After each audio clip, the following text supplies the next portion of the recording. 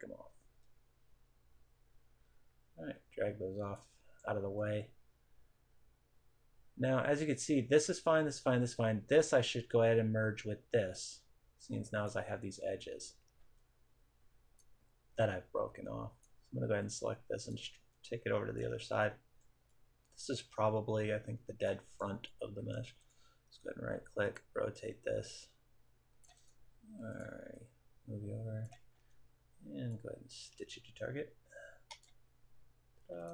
And we got to relax this. Now I need to select all this.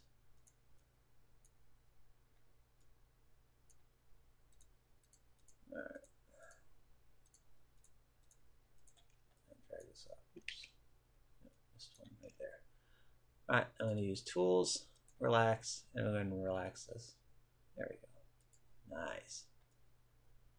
Okay, so that is the dead front of it. Those are my edges.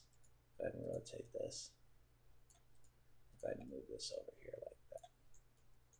And this is the back. And I can easily see, you know, this is the whole back side of it, so it makes a lot of sense. It's really easy to work with here. Now you might have to scale it down to fit yours in here if it doesn't fit. But now we need to, actually I'm going to have to scale this a little bit because I need room for these things here. I'll scale it down just a hair. I'll take top here, scale it down just a hair as well. And maybe I'll just move this over here so I can try to fit all these other things along the sides here. These are kind of curvy and they'd be really hard to work with. So what we're going to do is we're going to straighten these out. There's a really simple way to do it is just come over here and under reshape elements, select straighten selection. See how that just flattened it out? We're going to do the same thing with this one. Just come over here, straighten selection, and probably do the same thing with each of these. Straighten it. And straighten it. Straighten it. And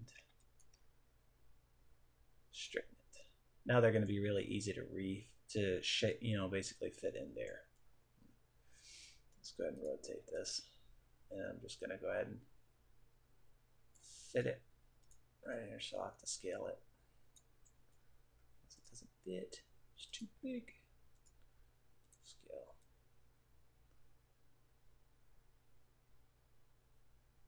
There we go. And just go ahead and move it. And probably scale it up a little bit. I want to zoom in so I get a more accurate scale. When you're scaling, try to move at an exact diagonal angle. That way you don't warp your texture on it. Okay. Just fitting it in here. Oh, too big. Scale it down just a hair.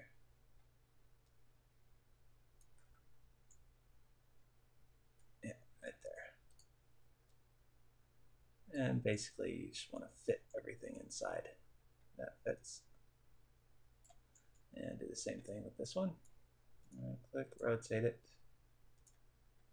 And I want to go ahead and fit it inside here with the other one. Click, scale it. Alright, shrink it down, move you over. Oh yeah, way too small. Alright, click, scale.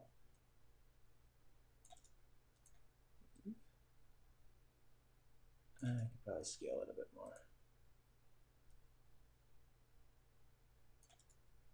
And move it.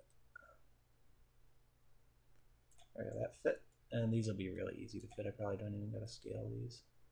Just plop them in here. Now, if you look at this, if you think of this as a palette, something that you would paint on, look how easy this is going to be to paint. Everything's just fits in there. It's not like trying to paint on something you pelt mapped. This is very organized. It's very neat, very uniform. Everything fits into shape. There we go. There is my UV map. Very nice. Now I'm going to check. I'm just going to select here, select checker pattern, shrink this. I'm going to disable my edged faces. I'm just going to kind of scan over and make sure none of my squares are stretchy, which none of them will be. I mean, this is a perfect UV map. And you just can't beat this UV mapping. Very nicely done. Everything looks very uniform. My squares are all very neat and nice.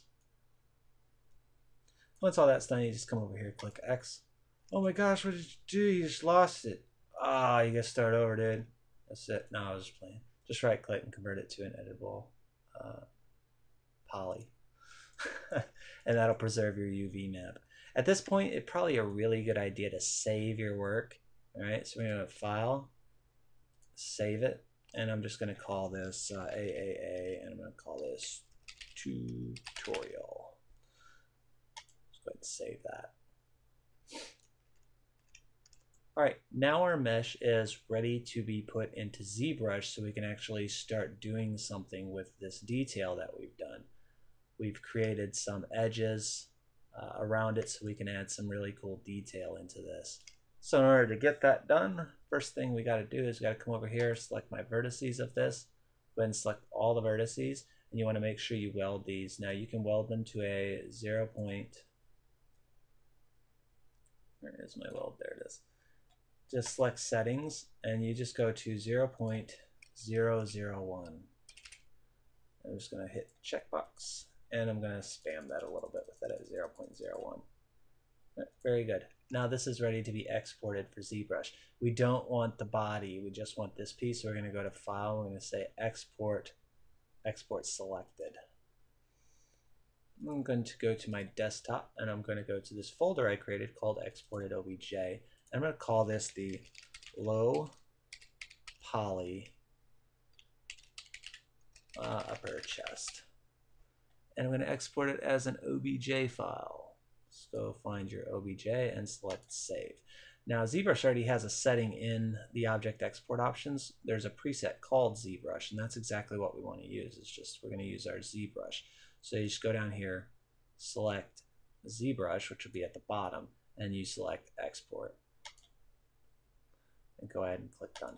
And I just want to double check something here. When you export and select Export Selected, I might have missed this. Save, yes. Quads. This is a big important thing. ZBrush has to take quads. What is a quad versus what is a triangle? Let me show you that real quick. I did export this in quads, which is something you definitely have to do to put it into ZBrush and work with it. Let me show you what I mean by quads versus tris. If I select edge faces, look at the body. You see how these are little triangles? It's all little triangles. If you kind of gaze at it for a moment, you can tell that at one point this body mesh was all in quads. When it was exported using probably Nifskope has a checkbox called triangulate, and it triangulated these quads so they'd be little triangles. Basically all it did was stick a little line in between them based off of the X, which would be the Y axis, left of Y or right of Y, and then the angle. That's kind of how it works. You see, it's in quads. I exported in quads. Now we're ready to pull it up and put it into ZBrush.